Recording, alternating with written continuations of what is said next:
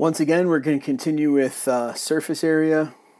This video will be broken up into two sections. 12.3a will be surface areas of pyramids, and 12.3b will be surface area of cones. Okay. All right. So once again, we're going to find lateral and surface area. Here's a pyramid. We have the main things you guys need to know here that's different is you need to know slant height and altitude. Those are two different things. The slant height is on the face of that triangle, and the altitude is inside the pyramid there. Both of them form right angles. Everything else you guys know from the past in geometry.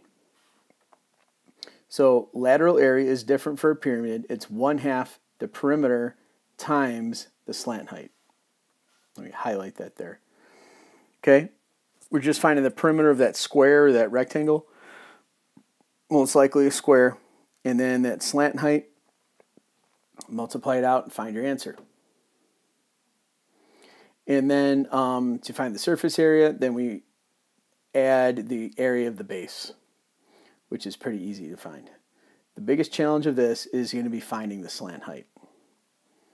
Okay, so example 1, lateral area equals 1/2 times perimeter. What's the perimeter? Well, that was a bad circle. It's 4, and each side is 4 because it's a square, because it's a regular pyramid.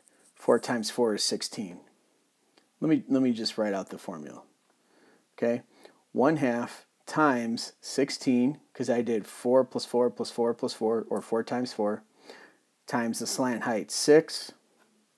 If I multiply those out, I get 48 square inches, plus I'm going to add the area of the base, which is 16, because I did 4 times 4, and that will equal, sorry, I'm going sideways, 64 square inches. That's the basic problem right there. Okay, what we're going to see here, I'm going to erase, is this next one takes it up to the next level, and we need to find the slant height. How do we find the slant height? Because I need that to solve. So what we need to do is we need to draw our triangle, 12, 16, and L. And you guessed it, we're going to use Pythagorean theorem. 12 squared plus 16 squared equals L squared.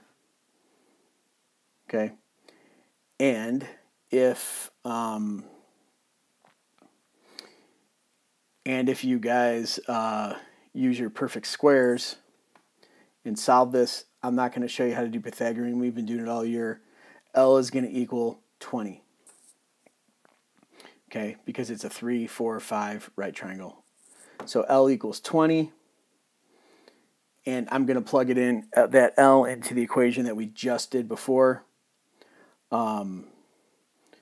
Perimeter of this base is 12 times 4, which is 48. The capital B, or area of the base, is 12 times 12, which is 144. Make sure you have all those numbers. If I have this, this, and this, I plug it into my equation and solve. Okay, same thing down here. Okay, I am not going to solve the one on the left. I'm going to work on this one on the right. It's a little more challenging. We have the altitude, okay, as 12. I need to know the slant height. I have this line here.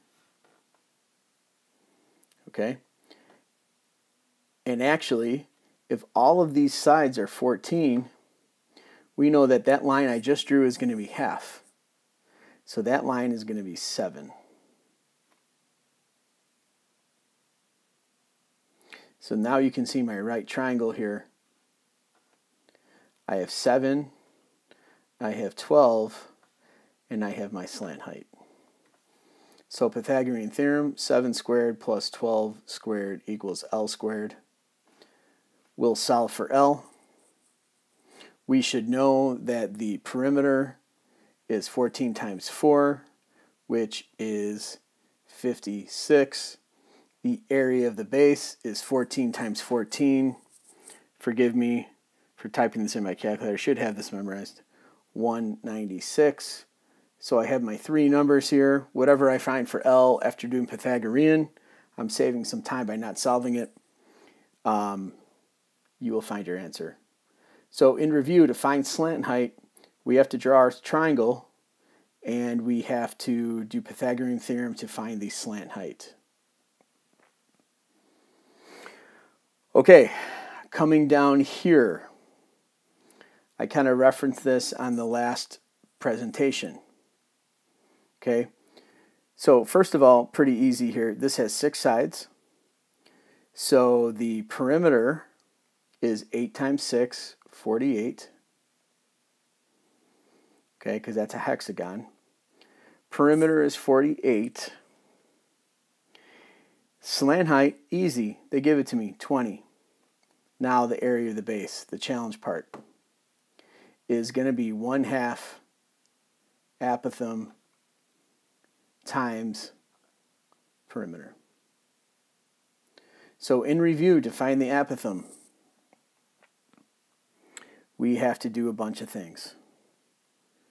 Okay, I am going to draw, we're going to forget about this one, and I'm just going to do the one on the left. So I'm going to draw my hexagon here. Central angle, triangle.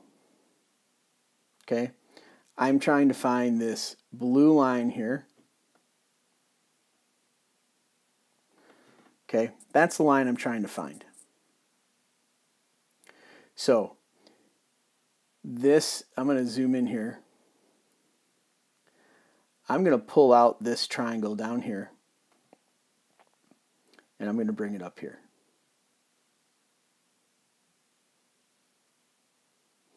Okay, here's the triangle I drew down below. Here's my apothem. Okay, this is 4. Why? 8 divided by 2 is 4. I don't know any other number. I do know the angle. The central angle, 360 divided by 6, is 60. Then I take 60 divided by 2, and I get 30. Hexagons are nice. Why? Because they are 30, 60, 90. So I know my apothem now is going to be 4√3. How did I know that? I used my formula from 30, 60, 90. Apothem is the long side, 4 is the short side. Now I can plug it in.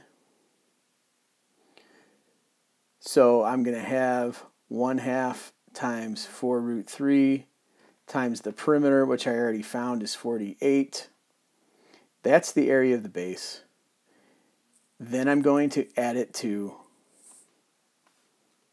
1/2 perimeter times slant height, which is 20.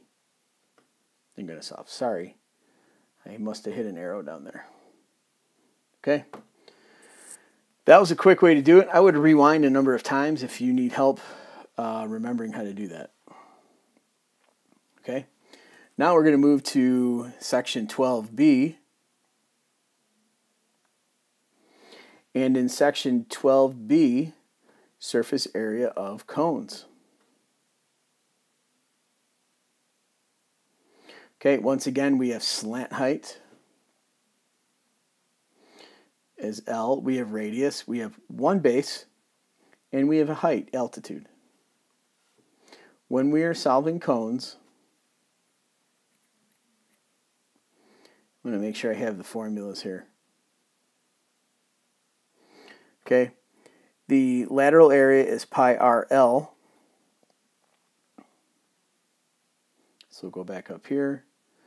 lateral area is pi RL, and then the surface area is pi RL plus pi R squared, since we only have one circle. Okay, I forgot to put the numbers in for this, so we're going to move on here. Same thing here. Finding the lateral area, the numbers kind of got erased. We'll use these down here. Okay, so I'm going to label my picture actually. L is 2.2, R is 0.8, the surface area is pi times 0.8 times 2.2 plus pi times 0.8 squared. What I would do is solve each of these separately.